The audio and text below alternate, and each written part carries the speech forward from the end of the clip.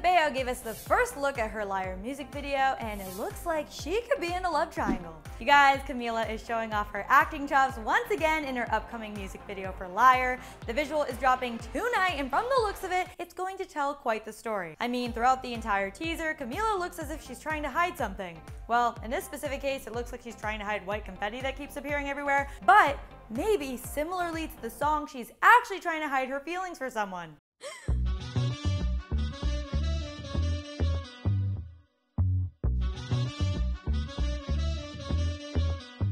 Makes sense, right? Plus, the teaser revealed that the video will be featuring Camila along with Zack Steiner and Keenan Lonsdale. So that's 2 men and 1 Camila.